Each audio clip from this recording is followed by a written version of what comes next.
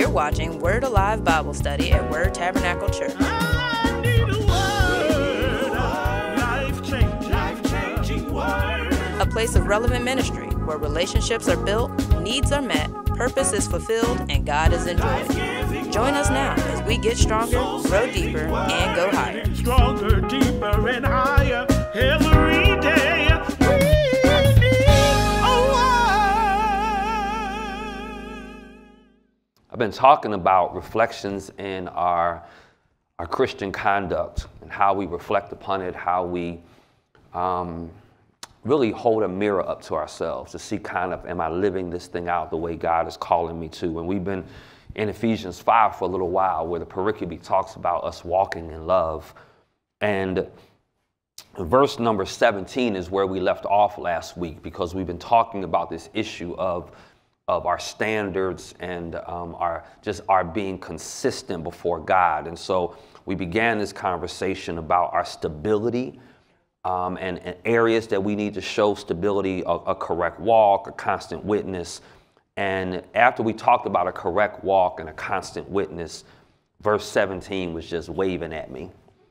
And so I want to call on it since it's been waving in the class. And in chapter 5, verse 17, it says, "Therefore, do not be foolish."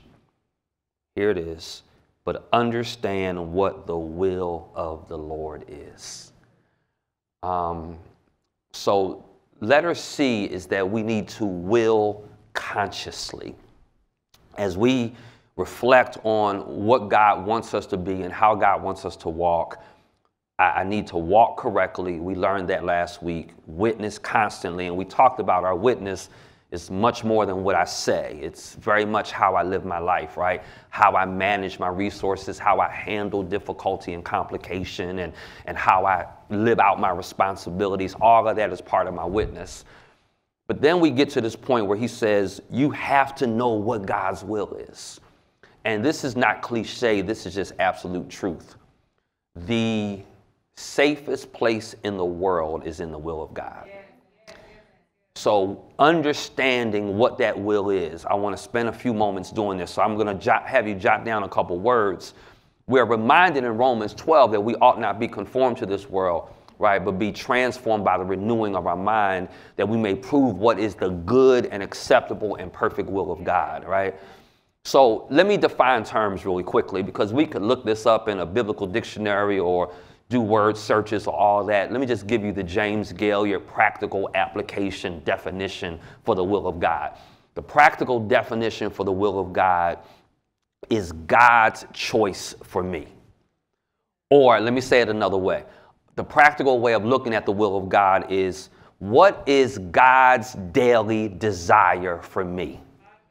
Now, that's really how I always like to frame God's will. God's daily, jot that down, say that out, daily desire. Because see, let me tell you what happens. What happens is when we think oftentimes about the will of God, it's usually future oriented. So the reason we miss it is because if I'm trying to get to a destination, if I start wrong, it's going to be really difficult to get to that destination, right? So we too oftentimes think about, what does God want in my future? What does he want me to do a year from now, 5 years from now? How about what is God's desire for me today, right? And so if I begin framing, we would not say some things, do some things, try some things that we do if we were to ask ourselves ahead of time, is this God's desire for me today? Does he really want me here today? Does he really want me to say this today? So if we think about it from that perspective. Now, I'm going to probably disappoint in some ways, because when we think about and talk about the will of God, we want like the crash course, and when you get done teaching today, Pastor, I have it all figured out. And it's harder than that, because it requires more than that. And so I want to give you some words to just jot down, because it's going to take us on this progression. It's going to take us in this dynamic. This is now, some of y'all already out the gate on this one. The first word I want you to write down is salvation. Because, and if people are listening, or you've downloaded this podcast, understand, be clear. God wants you saved. And so I know you want a wife. I know you want a husband. I know you want a baby. God wants you saved. So don't get all bent out of shape and caught up in all that. That's number one. So for you, you're in Bible study, you're in studio, most of y'all should be saved, right? And so we know that piece of it, but there's some other things that factor into God's will for me. And let me just say this. As believers, each of us are responsible for learning and obeying God's will in our life. Like, this is not someone else's responsibility. This is my responsibility, is to discover and begin living out what God's will is for me. And be clear about this. God is not hiding it. Right? So I don't want you feeling like it. So let me just be really clear. If you're not clear about his will, and that's the whole point of this teaching right now, it is not because he is hiding it from you. It's because I've not done the work necessary to get it fully revealed. It's not concealed, it is revealed. So now let me give you the second word. The second word I want you to write down, I'm going to alliterate this with the letter S. The second word I want you to write down is sanctification. Now, the reason that matters, 1 Peter, if you want a biblical reference, 1 Peter chapter 2, verse 15, for this is the will of God, that by doing good you may put to silence the ignorance of foolish men. So in other words, he's saying that the second part of understanding the will of God is just living as holy as I can. I think, and you've heard me say this, but I think it's time, now that we've come back, that we get reminded of this. It's not a good strategy to keep asking God for the next thing when I've not done the last thing. Like, that's just not a good strategy. Like, God is like, you want to know my will for you for next week, but I told you what my will for you was last month, and you still behind on that one. And so we have to recognize that it is a progressive work. And the more I live a sanctified life, the more I then can position myself to understand. It's just living a decent life, right? 1 Thessalonians says, chapter 4, verse 3, says, for this is the will of God, our sanctification, right? So step 2 to understand his will is just live right. Now I'm going to help us live right. But here's the third thing. The third thing I want you to write down is to seek. 2 Corinthians chapter 8 says, and not only as we had hoped, but they first gave themselves to the Lord and then to us by the will of God. We have to seek out his will for our life. So I should be asking myself, God, what is it that you want for my career?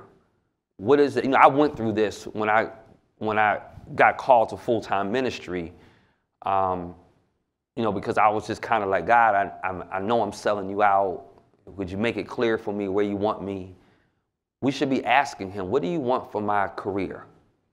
If I have young people on college campuses listening to me right now, one of the biggest mistakes you can make is just to go do what you want to do. And I know it feels like that's what we should do, but you can, and I'm going to share something with you that's going to, I think, will be helpful in a minute to that statement. So I should be saying, God, what is your will for my family? I don't want to offend anybody, and I hope I don't. God, I hope you hear my heart on this. I have, as a pastor, have seen, it's been heartbreaking for me. I have seen people beat themselves up, cry, fall into depression, anger, bitterness over an inability to have children. And I'm not minimizing the desire for that. I need you to hear that. But generally, when they go through that, they've usually never said to God, is this your will for me? I'm getting ahead of myself a little bit, but let me go in sequence, man, then I'll get to that point. So really seeking out God's will for me. I'm telling you, that thing is going to help put it at ease, whatever he's doing.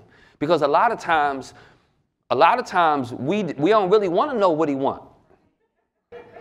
Because then that means I'm going to have to put my stuff on hold and not do what I want to do. So I'm like, I'm not going to ask. I'm not asking. I have to legitimately seek it. And then here's the other word I want you to write down. Sureness. What I mean by that is I want you to have a certainty that he will reveal it. I want us to, because, and let me tell you what's going to happen. When you get the will, it's going to be peace attached to it. So I want you to have confidence. I want us to have confidence that it can be discerned. It can be with certainty. I can get it. I can learn it. It can now, but here's where I was trying to get us to. Jot down the word satisfaction. I want to go back to the comment I made about childbearing. This could be for some of my single people that, you just can't figure out, why am I still single, right? I want you to, this is very important as it relates to God's will. I have to be convinced that what he wants from me has a greater level of satisfaction than what I want for me. I have to be convinced about it. So this is where I'm going. This is going to help somebody. I'm here to tell you that if it is God's will for you to be single, you are going to be happier single than you ever would have been married. And you got to be convinced about that. Listen, it's some folk, I might as well just go ahead and deal with married folk. It's some married folk not real happy. And it's because God was like, I really wanted you single, but you just had to have a man. Like, I really wanted you single, but you just had to have a woman. So I have to become convinced. Like, this is hard for me as a pastor. Like, and I hope y'all can handle my honesty and transparency. I did not want this for me. I wanted to go to medical school. I got accepted to medical school. I want to go to medical school. I want to be a traumatologist. I want people to bleed all over me. I want to kind of save lives in the trauma room. That's like what I want to do. I want to be over top of the cadaver, cutting them open, and that's what I wanted for me. So I have moments when like ministry just working me over, and I'm like, man, I wonder what my life would look like had I gone to medical school. Like, I play that game with myself, right? I be like, man, I have off weekends. Won't nobody care if I buy a Porsche.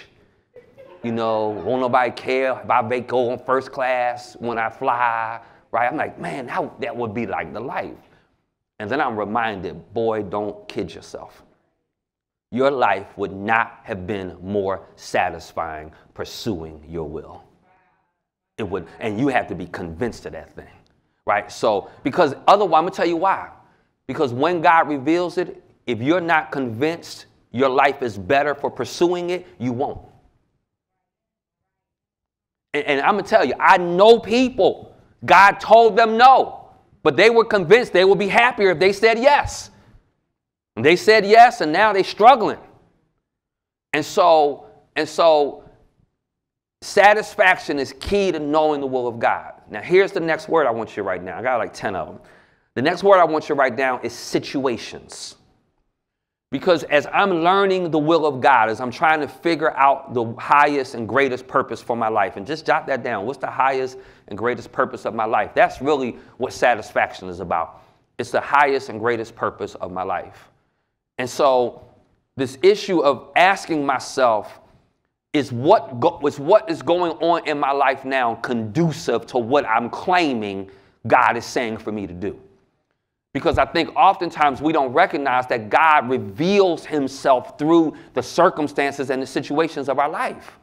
And so we have to recognize, even when difficult stuff is going on, when you have to bury someone that you weren't expecting, or there's a diagnosis in your life that you weren't expecting to come, I've got to say, God, how are you moving in this situation in my life?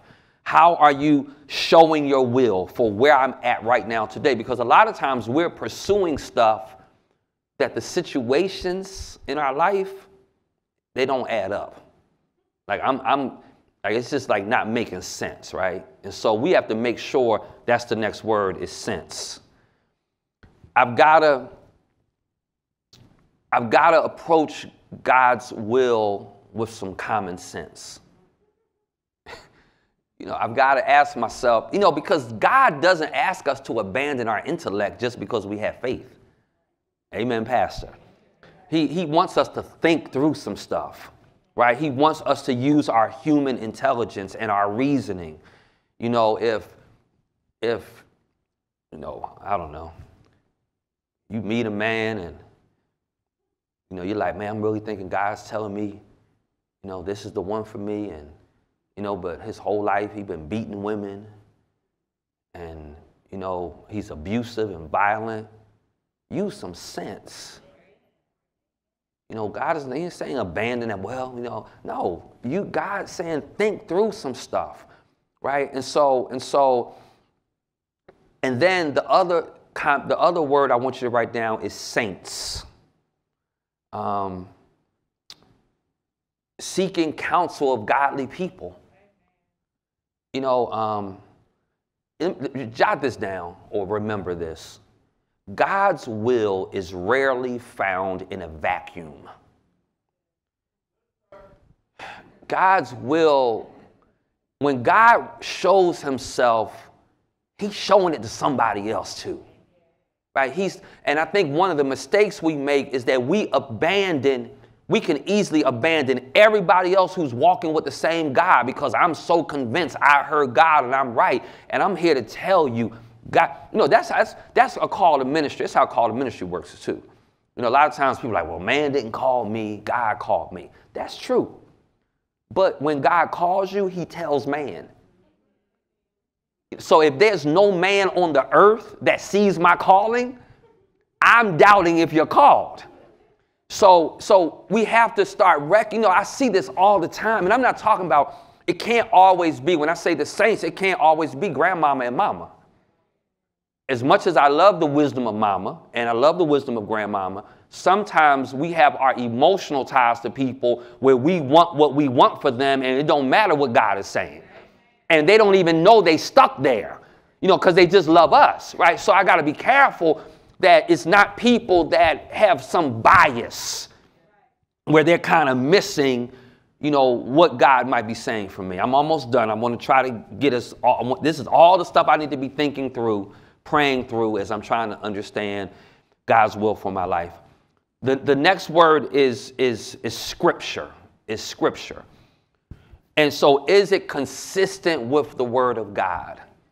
And I'm going to talk about kind of what that looks like, because the more closely I adhere to the word, the greater the likelihood is I'm going to surrender to his will.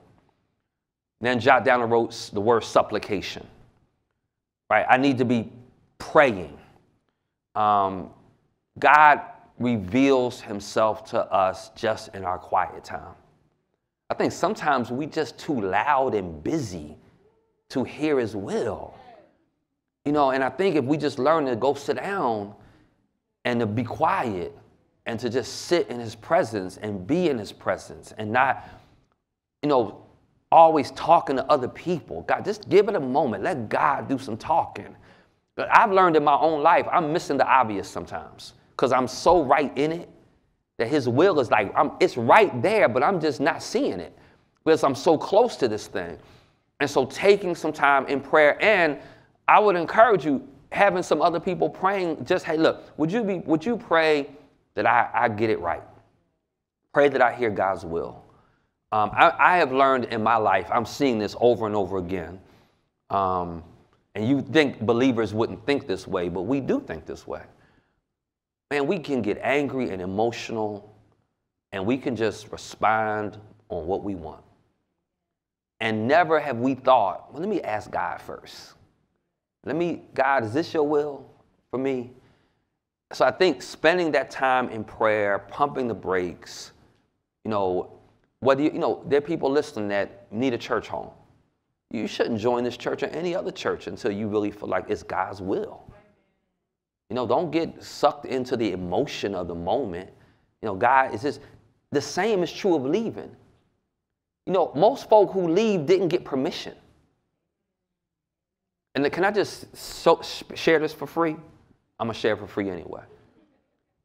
If you leave a ministry before you have a ministry, you are out of order.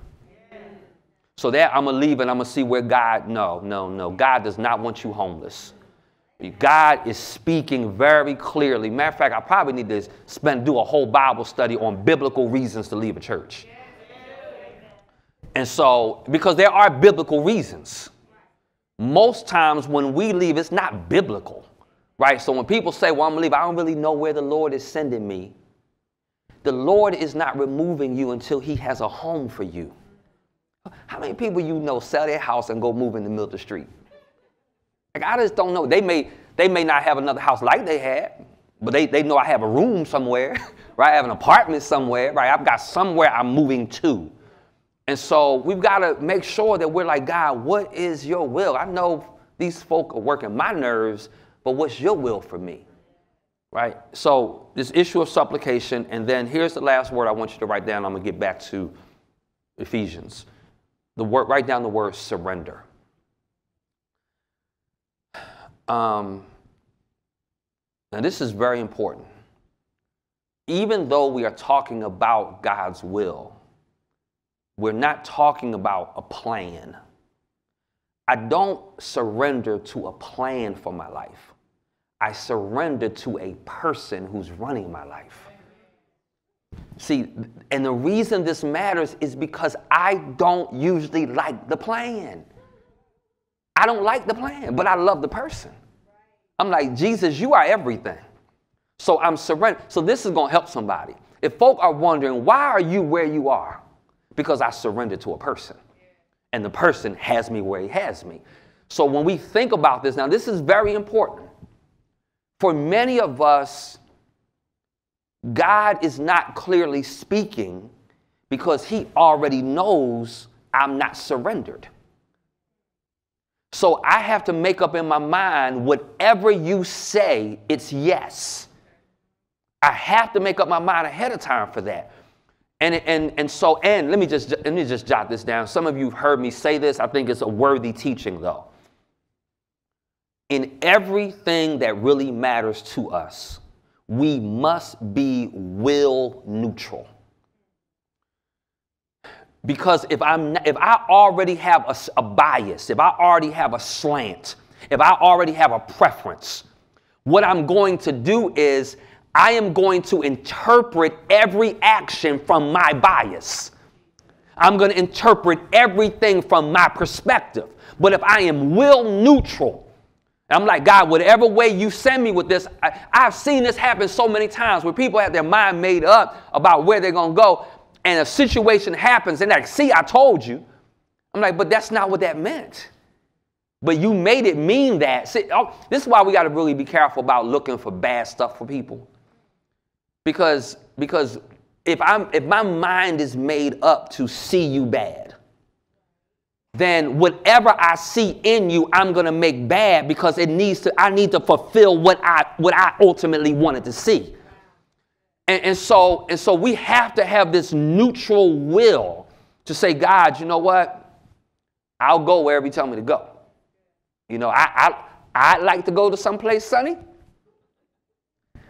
But if that's not your will and I'm in Alaska, hey, we have a member in Alaska. Let me shout out my member in Alaska, right? So it's like, God, wherever you are calling me. So we have to decide that I am willing to be willing. Because it's really about the relationship. It's not the roadmap. See, when you're running with the right somebody, maybe there'll be some people that can really acknowledge this. When you're running with the right person, you really don't care what y'all doing. It really doesn't even matter, right? You don't really care where you vacate. See, the folk who have to have a certain destination in order for it to be good is just missing the whole joy of the journey with the people. You know, and I think for us, the best part for me of being here at Word Tabernacle is not where we are landing. It's been our rolling together along the way. It's been the steps and the roadmap. It's the relationship. That's how we have to think about his will. And so understanding what the will of the Lord is. Chapter 5, verse 17.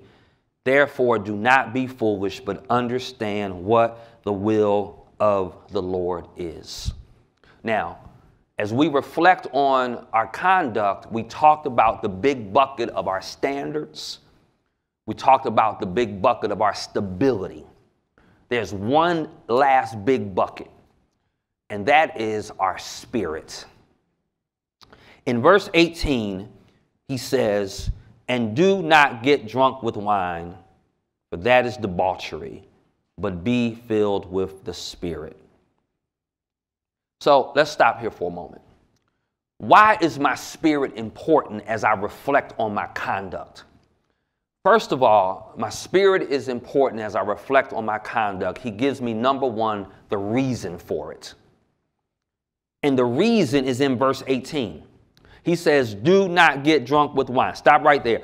He says, the reason your spirit matters is because who or what is controlling you is important. So he says, now, he does what only the Holy Ghost would do.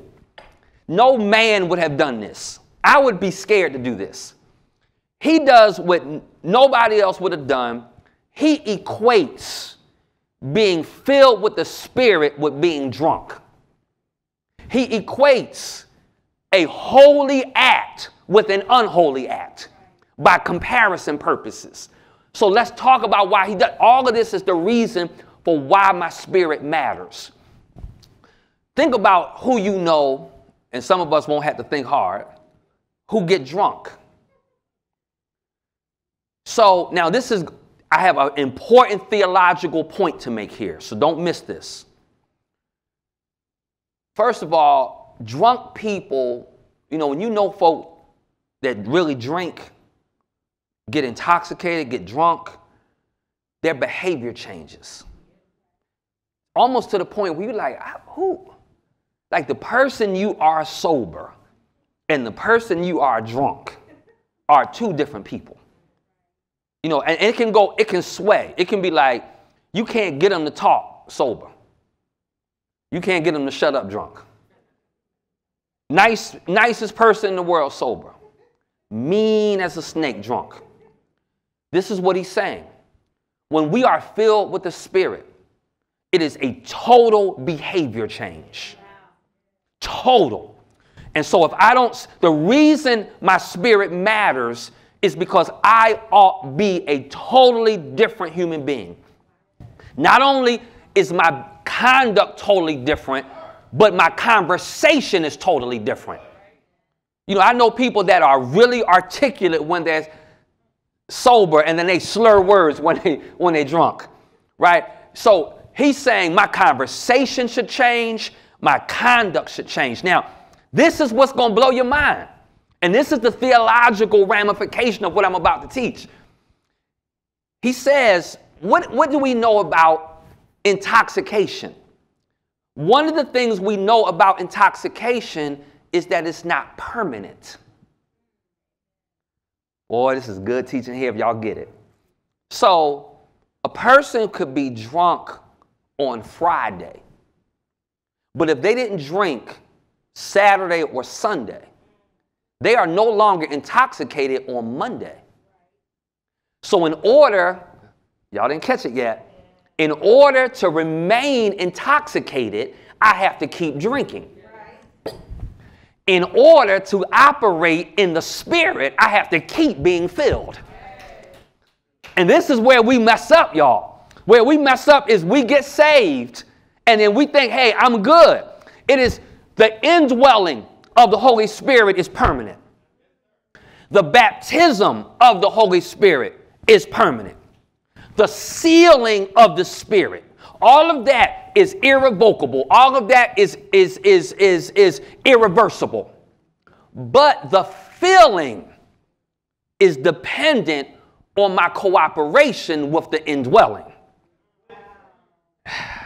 Boy. So this is why I can be saved and yet function like I'm not. Because if I'm not constantly being filled, then before you know, you see, don't you act like you haven't seen these folk. You saved, they love God, you know they do. And then some days you see them and you're like, what happened to you? You're like, that's not even that. What happened? They stopped drinking. So this is the reason it matters. Now, what he does with the Spirit, he says the reason is because of this consistency of conversation and conduct that God wants in our life. But then what he does is he gives me the requirements. And he says, but be filled with the Spirit. Now, when he says, but be filled with the Spirit, that's an ongoing behavior. That's something that's happening every day of my life. And so let me talk a little bit about this. I hope, matter of fact, real quick, keep your ribbon in Ephesians. Look with me at Matthew 16 for a minute. Because some of y'all acting like this, y'all not understanding this. Let me give you an object lesson. Because it'll help make it live. Look at Matthew chapter 16. Now, look at verse 13. Matthew chapter 16, verse 13 is Peter confessing Jesus, right? Jesus says, y'all there, chapter 16, verse 13? Jesus came into the district of Caesarea Philippi, asked the disciples, who do people say that I, Son of Man, is? And they said, some say John the Baptist, some say Elijah, others Jeremiah, one of the prophets. He said, but who do you say that I am? Simon Peter replied, you are the Christ, Son of the living God. Jesus answered, blessed are you, Simon Bar-Jonah, for flesh and blood had not revealed this to you, but my Father who is in heaven. I tell you, you are Peter, and on this rock I will build my church. Y'all still with me? Now, look at verse 23. It's the same Peter. But he turned and said to Peter, get behind me, Satan. Just that quick. Just that quick. So there's a requirement of me constantly being filled with the Spirit. You would be amazed how many times saved people will operate in the flesh. So there's got to be this ongoing filling of the Spirit. So, Pastor, how does that happen? I'm glad you asked me. This is how it happens. As you and I read the Word, the Spirit of God, because we are saved, the indwelling presence of God that's in me, will start illuminating, bringing to my attention some truth. As I'm reading the Word, he'll start enlarging something for me. He'll show me some sin I need to deal with. He'll show me some conviction I need to live out. He shows me some commandment I need to start being obedient to. And so as I now begin to come into alignment with that, what begins to happen is, as I'm yielding to it, I start getting filled again with the Spirit, and I get the power needed to live it out in practical reality. So if there's not an effort by my part to get close to the Word and start making an effort to live it out. See, I don't have all of the power to live it out day one. So what I'm going to do is I'm going to try. I'm going to try not, because I know what the Word says. So now I'm going to make the effort. As I make the effort, the indwelling Spirit that's already in me starts to then empower me with a new feeling so that I can really live out what I'm trying to do. See, I think a lot of times we want the Holy Ghost to do it without our effort. No, the reason I did not cuss you out is because I tried not to. Are y'all hearing me? And in my effort of trying, the Holy Ghost, it filled me up again to give me all the power I needed to not do it. That's the reason. So he's saying the requirement here is is to constantly, every day, be filled with the word. I think this is where a lot of times as believers, we make our mistake. I mean, most times when I'm doing dumb, I'm really removed from the word. I mean, it's just the truth of the matter. As as I get close to the word, as I have my devotion time, basically what it is we live hungry. You know how people get I'm real evil when I get hungry, right? You can know, like they got those, what is it, Snickers commercials, one of those sets, right? Like you folk are different hungry. That's just my brothers visiting and my sister, and we were laughing about this because it's like a trait of Gailliard men. We can be really mean-spirited when we get hungry. I mean, like to the point of like crying, just like really. And it's just in our DNA, it's in our nature. Well, spiritually, we're the same way. When I've been not eating, it's going to show up.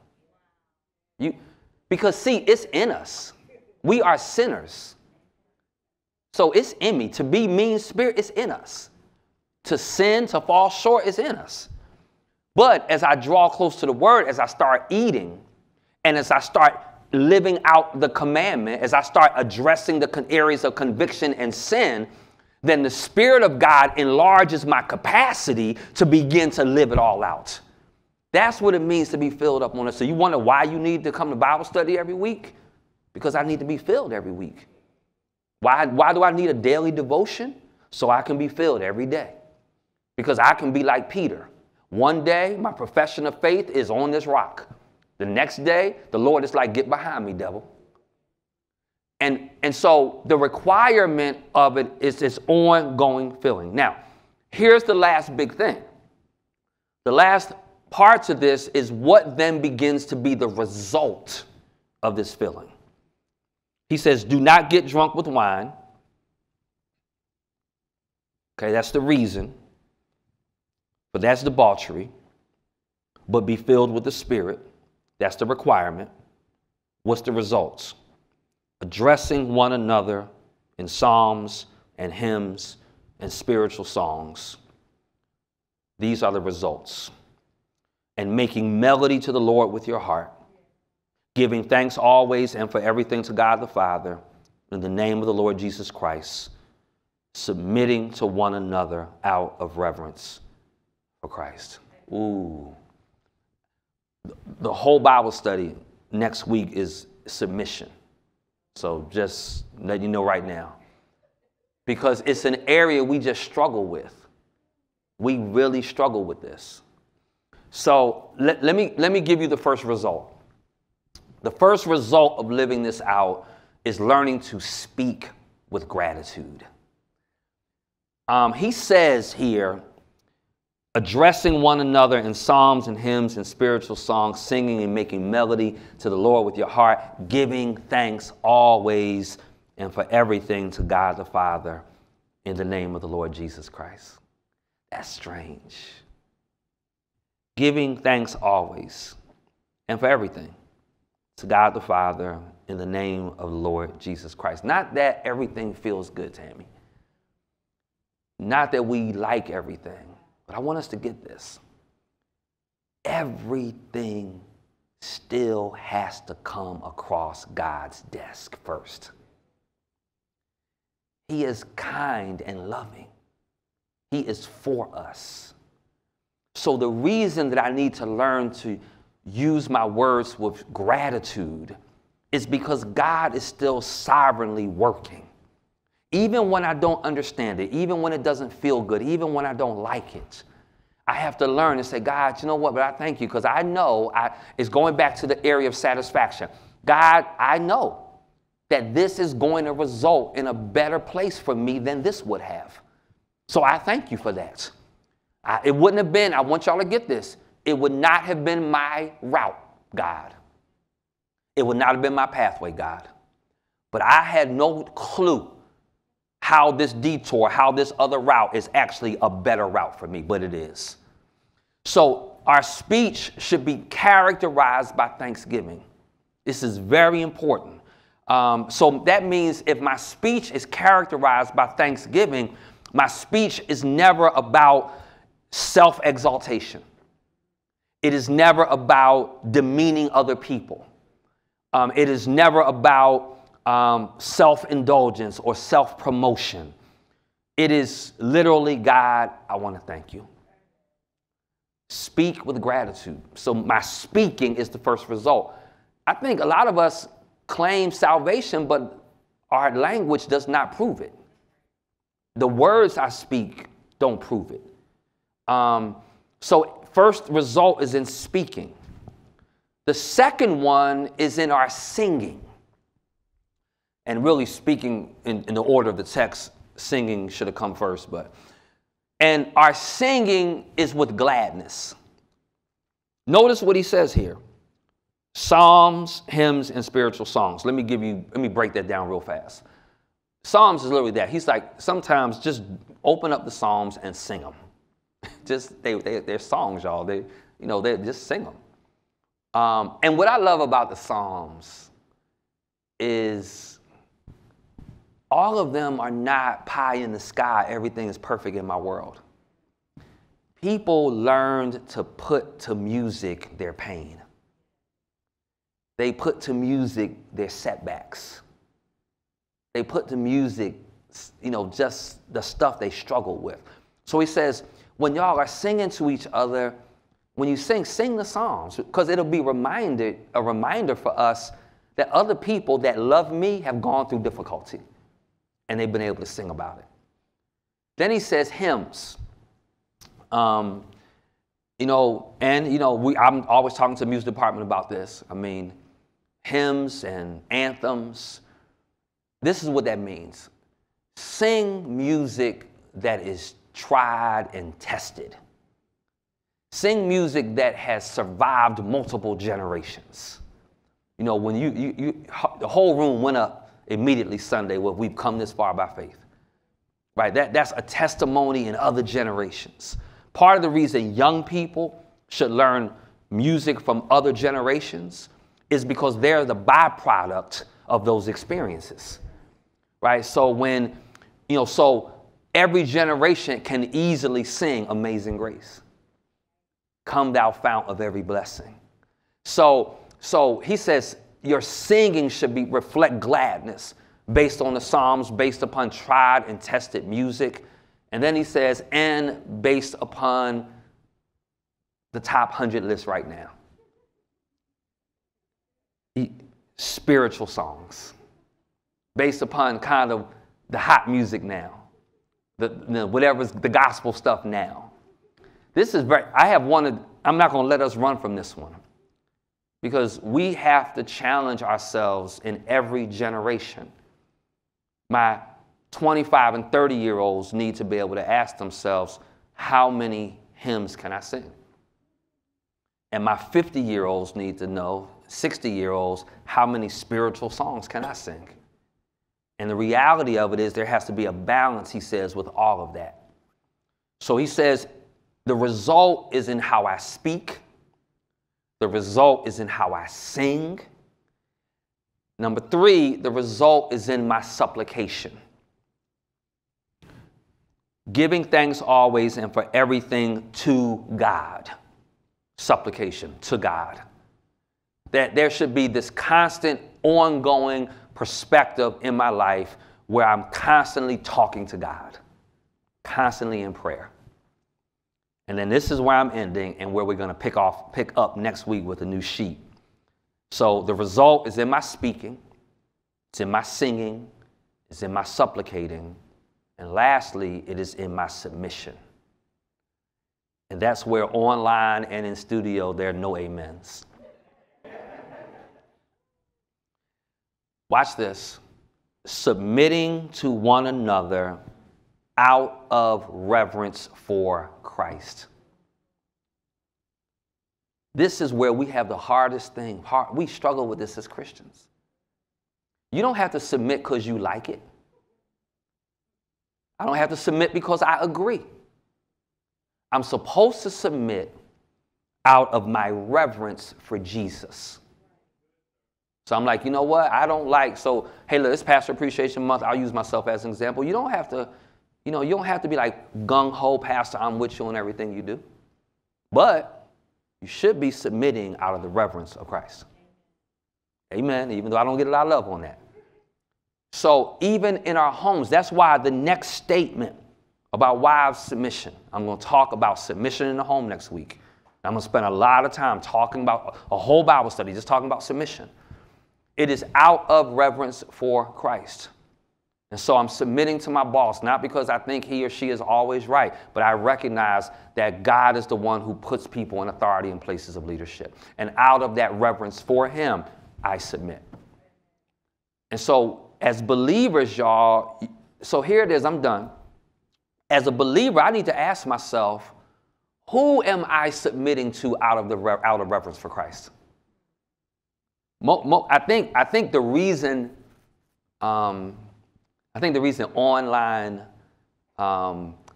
church hopping is so popular. You know, you should, like our broadcast, for example, you know, once the preaching is done, you know, folk leaving without the benediction, and then they logging on somewhere else, right? Because here's the thing I want you to grab. You know, the person I never come in contact with, do I really have to submit to him? Nobody knows if I'm submitting. So here's the question. Who's the last person, godly person, saved person, in authority or leadership that you submitted to even though you disagreed with them? Most of us can't remember the last time I submitted in disagreement. He says that should be my conduct, that I should submit to each other out of reverence for Christ. So this week, this spent us, 2 weeks on this? It's been 3 weeks on this sheet. These are the group discussion questions. Where we started this whole conversation, you know, talking about sex. I think that was 3 weeks ago. So first group discussion question, what has influenced your views of sex? Secondly, similarly, has my view of sex changed over the years? So do I see it differently now that I'm saved? The third group discussion is, how have I walked in love this week? And we go back to the other teachings. We talked about what it looks like to walk in love and to walk in light. So how have I walked in love this week? Letter D, how have I walked in light this week? Letter E, what are some of the wisest choices you have made in your life? Because it talks about how we ought to make wise choices and how we ought to be in the will of God. Let's talk about that. And then finally, how are hymns and spiritual songs different today than in Paul's time? And so talk about some of that this week. And then let's take a moment and go through the notes on submission and to say, God, or the notes rather on the will of God. God, what do I need to improve upon so that I can more clearly hear and understand your will? Say amen if you can. Thanks for listening to Orthos. I hope you enjoyed today's Bible study. If you've got questions or comments or feedback, I'd love for you to share it with me. You can email me at james@jamesgaillard.com. I would also encourage you to follow me on one of my social media outlets. Go ahead and subscribe, either at Facebook or YouTube or Twitter or Instagram. Again, thanks for listening. See you next week.